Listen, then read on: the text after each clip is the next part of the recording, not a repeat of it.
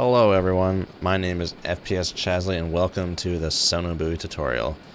I'm doing it in an MH-60 just because I've already started tutorials with the MH-60, but the principle is the same for all buoy carrying platforms. That includes the platform you see before you, the Oliver Hazard Perry, and the not present P3 Orion. At least I don't think there's one on this mission. So the principle is you use your really powerful buoys to try and get a signal, and then you home in with a more special type kind of buoys, and then finally, once you got a pretty good idea, you throw in a pinger that is an active buoy. You send out some pings, get an actual fix on the enemy's position, and then you go ahead and sink it. So this is the same mission as the other tutorial, Intro to MH-60, and in this mission, this is the MH-60 demo. We are searching for a Victor 3 submarine that's up around this way, so let's head that way and begin our search, shall we? But before we get there, I got some stuff to go over, so let's go check that out. Hopefully we'll get there once this is done. So we have a whole host of sonobuoys available in this game. We have 4 different types, 3 of which have both shallow and deep variants. So I'll start with the BT, get that out of the way. This is the bathyotherm probe. You drop this, find out how deep the layer is, where the layer is. That'll help you out later on. Useful to know in case someone might decide to run deep, might want to drop a Vlad at deep. I'll get to that right now. So we got these 3 types of sonobuoys. We have a Vlad, a DIFAR, and a diecast. You can look in the manual for the specific acronyms if you want. But the fact that they go from a short name to a long name helps you, because you want to use the short one first, then the middle, then the long to narrow your search down. So it's pretty nifty. That's how I tend to remember things like that, as I look for patterns in it. So the DIFAR and diecast have, as you can see, shallow and deep settings.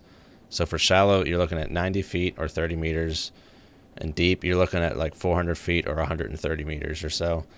But for the Vlad, shallow is at 600 feet, about 200 meters, and then deep is at 1,200 feet, or about 400 meters. So, pretty big discrepancy there. The reason for that is that Vlad works better in a heavy sea state environment. And if you see my videos, to get beneath that sea state clutter, you got to go deep. We're talking at least 500, 600 feet, at least about 200 meters. So that's why that shallow is so deep. So if you're in a level with a layer that's kind of shallow, the Vlad shallow might not be something you want to need, especially if submarines are staying close towards the surface, so that's something to bear in mind. So you probably want to stay just about even on the Vlad shallows and DIFAR shallows, but some things like geography and a good intuition can help you determine if there's going to be a layer or not.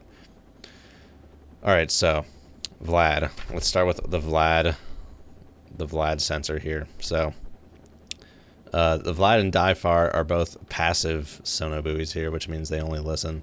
The diecast is passive, but is known for the active mode.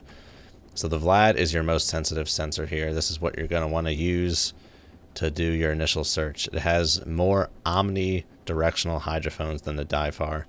An omnidirectional hydrophone listens on all bearings simultaneously, and all it will give you is a frequency readout. It's not going to tell you where it's coming from. It's just going to basically give you a signal strength and a frequency breakdown.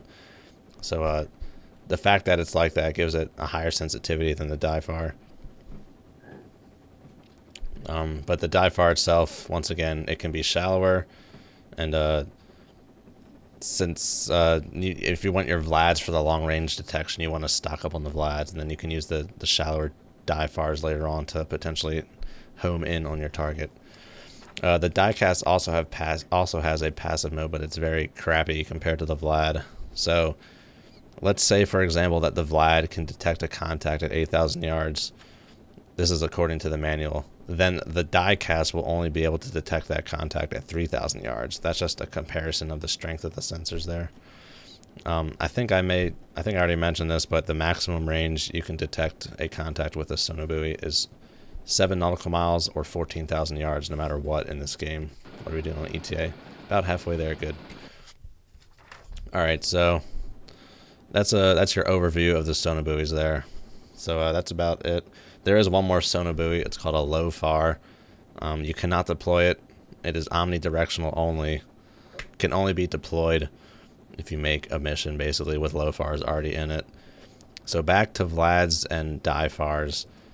They also have directional sensors, which means you can change the input mode on them to directional. And you can actually see what bearing a contact is on versus just knowing that something is there, basically. But yeah, that concludes my overview of the sonobuoys here. So let's get up to the target area. Alright, since this water is indeed shallower than a Vlad shallow, I'm not sure if a Vlad shallow will work here. I will test it out. We'll see if it'll work, but if not, I'm just going to go around and drop some DIFARs. And I already know where the sub is. The point of this is not for me to show off how to find a sub. The point is to show how to use the sonobuoys. So I'll meet you back once I have dropped all these sonobuoys.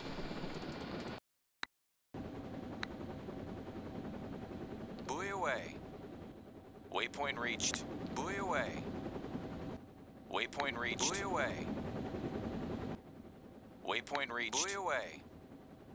Alrighty, so we got all of our buoys out here. The two DIFARs have gone hot, but the Vlad hasn't, leading me to believe that the Vlad will not work in these conditions. So let's head on over to our gram display. We already got stuff up for some reason. It's interesting. I don't have the auto crew on. Alright, so we got channel 2, channel 6, and channel 7. Let me go ahead and check out what channel 5 is doing. I don't think the Vlad will work in these shallow waters here. Yeah, see, we're not getting anything on the Vlad.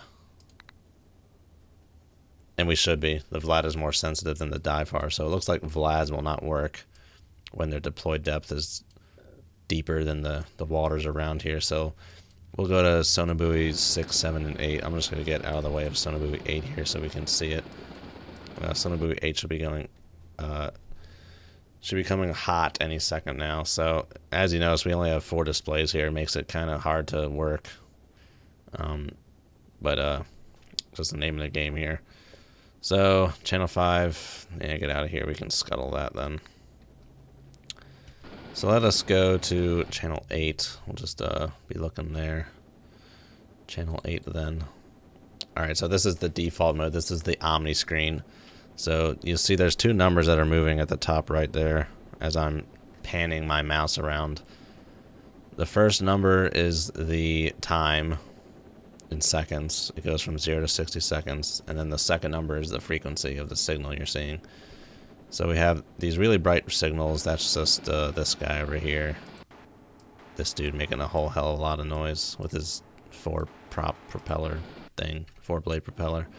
But then over here we have this little faint contact here. So what you want to do is, if you're looking for a Russian submarine, since all Russian submarines start with frequency 50, let me rephrase that. Since no American submarines start with frequency 50, your first thing you want to do is set this to 50 here.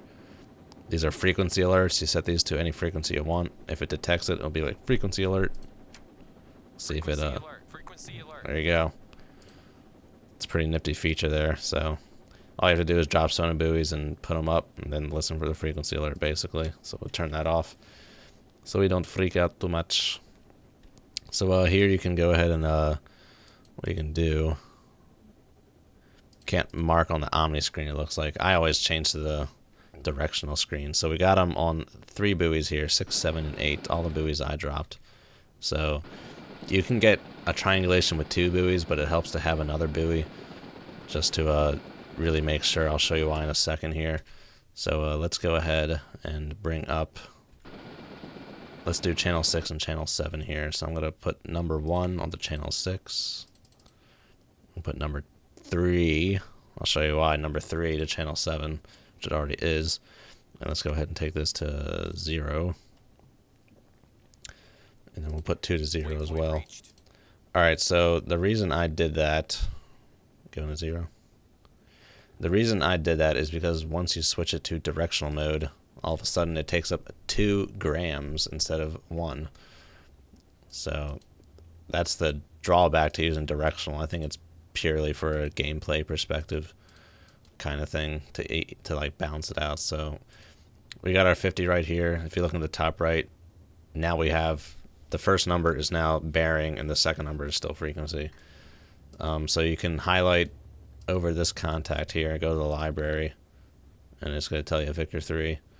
So we'll go ahead and mark that bad boy here. And let's go down to directional here, and we'll give them a mark as well. Alright, so we have what looks like a pretty good triangulation here. But it's more pronounced when the Sonobuoys are closer together, so that these lines would be a little more... Here, I can show it off with the other one here. This other guy will show it clearly, or a lot much better than this one.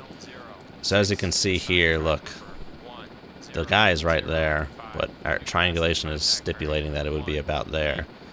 So if you could bring in another buoy over here, that would really just hone down on where that guy would be. That's why you use the triangulation. So since the angle here is about 90, you can say with pretty good confidence that the sub is actually going to be right there. There isn't much discrepancy in it. Let's just go ahead and bring up buoy 8 and get that third line there and get that triangulation going. Mode, directional. I always switch to directional. And yeah, there you go. So we got our little triangulation right there. What it'll give you here is this little triangle. And there's a good probability that he's inside that triangle there. He's probably just within this vicinity, but there's a good probability he's inside that little triangle. So now what we're going to do is we're going to head this way. We're going to drop a die cast buoy and ping this dude. So I'll see you in a sec. Alrighty, now we got our die cast out there. We'll wait for him to come hot. Let's take number 3 here and put this down to 0, because the active sonobuoy will use up 3 displays, pretty much rendering any other sonobuoy monitoring useless. So gotta be on your game with the Hilo sonobuoy to do anything at all. Alright, let's get this up to 9 here. We have to, they don't come hot instantly, they gotta deploy first. It takes a little while for those Vlads because they gotta go deep, so it may not have technically been fully deployed yet, but if it was touching the ocean no. I was flying around for a good while. It doesn't work when it's shallower than its maximum depth. So these 2 buoys down here are also hot. They're probably picking up this guy, not the Victor. So is 9 ready to go yet? Not yet. Alright, 9's ready to go. We're getting a very strong signal on the Victor here because 9's right on top of him, basically. So let's go ahead and switch this to... That'll take it to your directional. And then I'm not going to bother marking him on there. It's just going to be another line cluttering this up. Let me just drop these 2 bad boys here. Rape this clutter. So let's go and let's ping. Go over here and click the XMIT button. There you go. There's your contact right there. This will ping continuously until you unclick XMIT. So there's our sub right there. And there's your basic sonobuoy lesson, ladies and germs. I hope you enjoyed this video. See you guys later. And I won't be engaging this time. No, that'll be a separate video for engaging. So thanks for watching, guys. If you want to see more complex examples, let me know. I'll try and think of some. This is just a basic example. So see you guys later. I'm FPS Chesley. Thanks for watching.